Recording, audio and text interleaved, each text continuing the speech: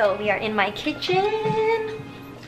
Hi guys, so in today's video we're doing another vlog and I'm going to be showing you how I make CHANKO NABE, which is basically like a chicken meatball hot pot, but you make it in this special nabe pot. That's why it's called nabe. So I was thinking of starting a new little series on my channel calling it Dinner with Mags.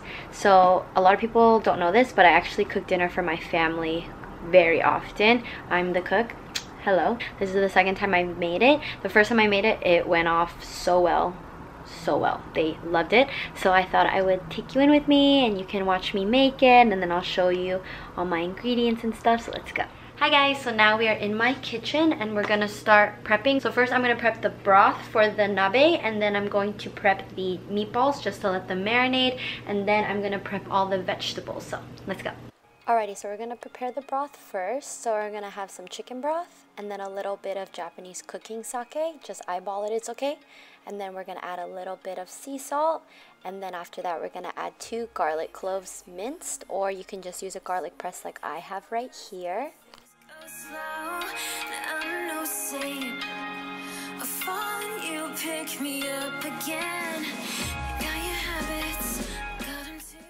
And now we're gonna prepare the meatballs. So we're gonna chop off just a couple green onions. I like to take off the heads and then the dead ends on the bottom first. And then we're just gonna mince it as fine as you can, honestly. Maybe I could lose them with you.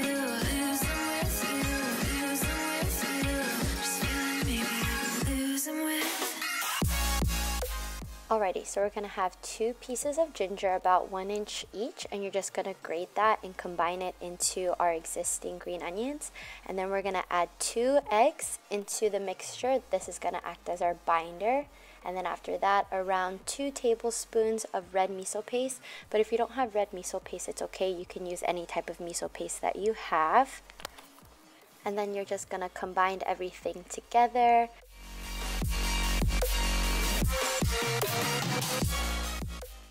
So I'm using ground chicken legs today. If you want to control the fat content, you can use ground chicken breasts, but I think ground chicken legs and ground chicken thigh taste better. It's a little juicier.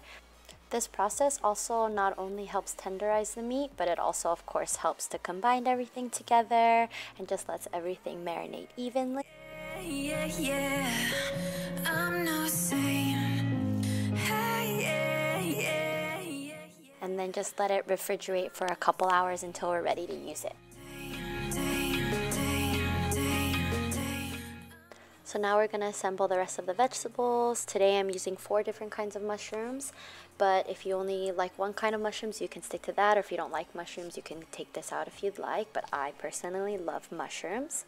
So with the shiitakes, I like to take the base of the mushrooms off and then just cut the heads into little pieces.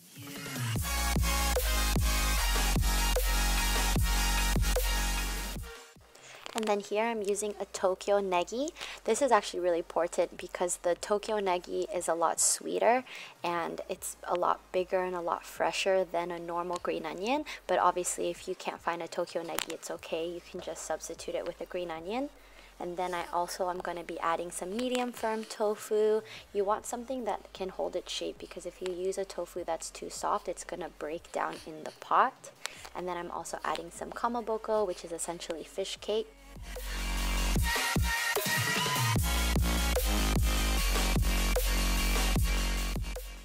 Alrighty, next we're going to take some Napa Cabbage. I like to take the outer leaves off just because they're usually the most effective.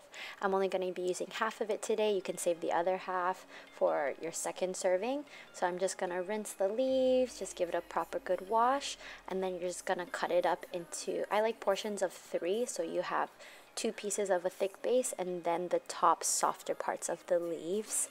Again, got your habits, got them too. Just feel like maybe I could lose them with you. Sinking in. And then here we're going to be preparing the harusame noodle, which is basically a glass noodle. It's recommended to soak them for at least 15 minutes before you use them, just to help them cook evenly in the broth. And then I also just want to add additional udon noodles as well, just because I love noodles. Here we have some chrysanthemum. I'm just going to add a little bit, just a few pieces, just to help flavor the broth even more.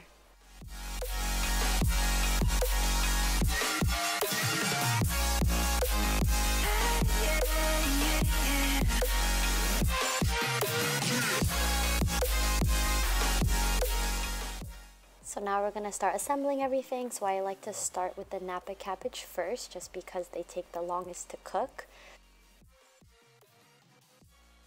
Along with the cabbage, you're gonna also cook the chicken meatballs. So I like to use a tablespoon size, but if you want them bigger or smaller, you can do that. It's up to your liking. And you're just gonna make as much as you can. Just make sure you leave enough room to add your other vegetables.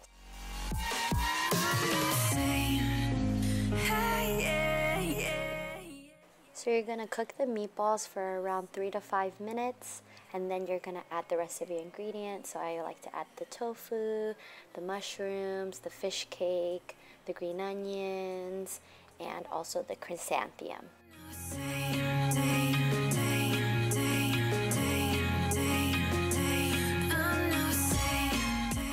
So you're gonna cover it again and leave it to cook for about 5 to 7 minutes. And now we're gonna add the vermicelli noodles, and then we're also gonna add the pork belly slices.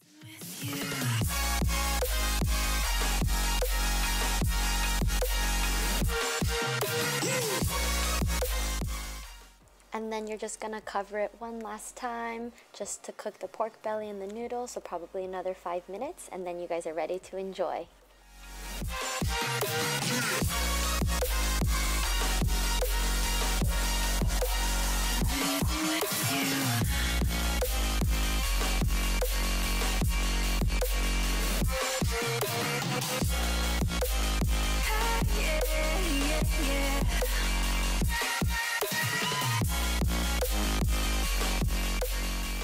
Alrighty, so we are going to make some dessert.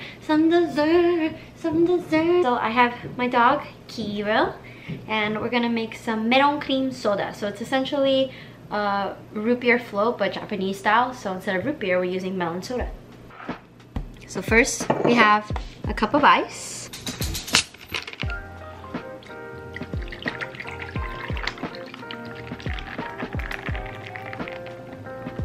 We're gonna have some Haagen-Dazs. I usually let it thaw for a little bit just so you can scoop it out better.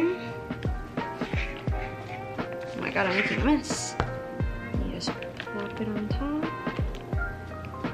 Oh no! Ah!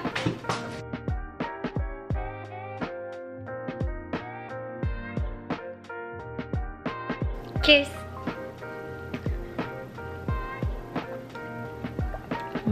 Alrighty, hi guys. Okay, so my camera died while I was trying to explain something. Normally, melon cream soda is literally melon soda with ice cream, just like orange cream sodas are, right? So it's basically like the Japanese version, so they use melon.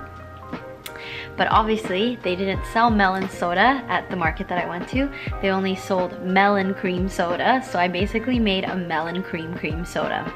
So obviously it's not as good, it's not as fizzy, but you know, a dessert is a dessert, you know what I'm saying? Alrighty, so that's the end of today's vlog. I hope you enjoyed what I made for dinner, and if you have any questions, just leave me a comment down below. If you guys like these types of videos where I show you what I cook for my family, please give this video a thumbs up. It really helps support my channel, and I'll see you guys in my next video. Bye guys. Kiro, did you like the soda?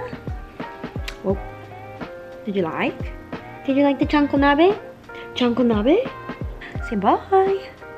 Say bye.